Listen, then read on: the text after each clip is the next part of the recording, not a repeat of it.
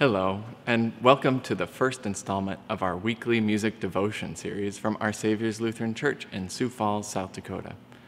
My name is Matthew, and I serve as our principal organist.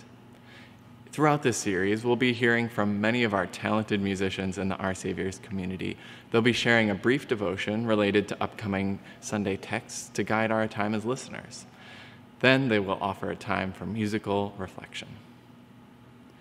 I'd like to begin with talking about listening, a topic that is integral to music making, music appreciation, and just living in the world, especially with our current events.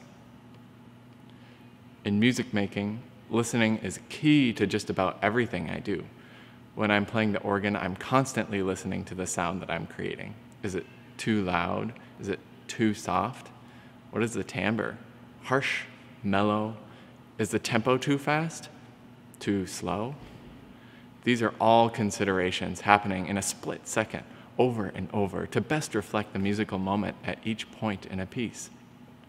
When I'm singing or playing the trumpet with other people, I might also have to think about whether I'm in tune with the other musicians, or whether my sound is blending well with the others in the group.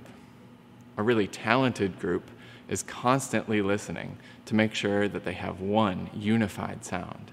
When I played in the St. Olaf band, we would be constantly reminded that due to the function of sound waves, an in-tune, unified sound is actually louder than everyone trying to play their brains out without considering the whole group. In this week's gospel, Jesus gives us the charge to go and make disciples of all nations and to teach them everything I have commanded you.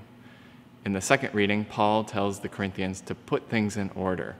Listen to my appeal. Agree with one another, live in peace, and the God of love will be with you. One statement focuses outward and the other inward, but they are most certainly interconnected.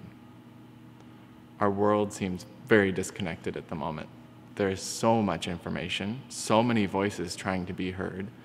I find myself often thinking, where does my voice fit in all of this?